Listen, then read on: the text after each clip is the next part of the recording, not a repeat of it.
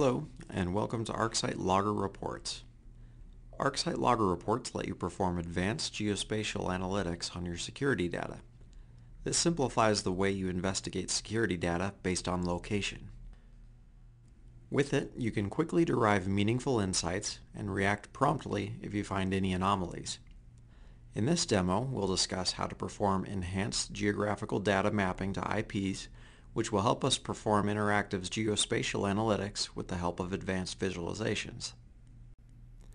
Now I'm opening the ArcSight Logger portal. To start data mapping, you need to create a query object with the GIS Lookup step in it. I'm opening a query object that I've designed for this demonstration with the GIS Lookup step. So here it is. My data is coming in from the loggerSearchQuery connection. I'm using the security events generated by a Cisco ASA device for the past 30 days. With this data, I'll plot a map. The map will give me information on network traffic from source location to destination location for this device type. With these insights, I can assess the traffic of various devices by location, determine the reasons for unusual traffic, and plan corrective measures. My data contains the fields source address and device address, which are the IPs of devices at source and destination locations respectively. I've mapped these IPs to their respective GIS coordinates. Let's look at how I performed the mapping. I've added a step named GIS Lookup here. To map location data to IPs, I've specified a MaxMind connection. MaxMind is a connection type that provides location data for IPs. I've given a name to the source address field here. Here, I've specified the parameter to grab the desired values at runtime. To access the desired record pattern, I've specified the request path, which is a / for MaxMind connection. In record pattern, I've specified the language of the respective locations I want to map. I've also selected coordinates and services I want to map to the IPs in order to plot an intuitive map. Likewise, I've performed the mapping for the device address field.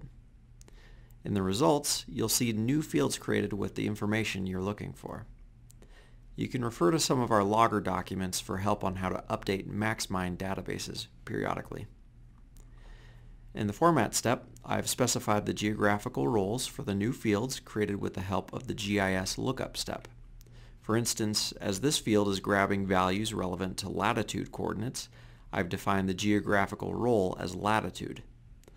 So that's how you map IPs to location data with GIS Lookup in Logger Reports. Now let's design a report based on the previous use case. I'm opening a new report from under the Design tab.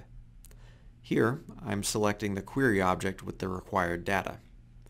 Here, you can specify the parameters to pull your desired values. Let's take the ones that have been specified already. So here's a grid with the data we are looking for. To create a map, click the plus icon and select Add Map. In Map Settings, under Map, in View Type, lets us specify the route, since we want to perform traffic analysis between the source and destination. Under Fields, in Source Field Type, provide the latitude and longitude details. Also, provide details for destination field type. Under Color, let's take the field as base event count and define the function as count, since we want to assess traffic. With base event count, I'll be able to see the count of events that occurred between two IPs and on this map, assess them based on the location of their IPs. Let's apply these settings. Here's the map we're looking for.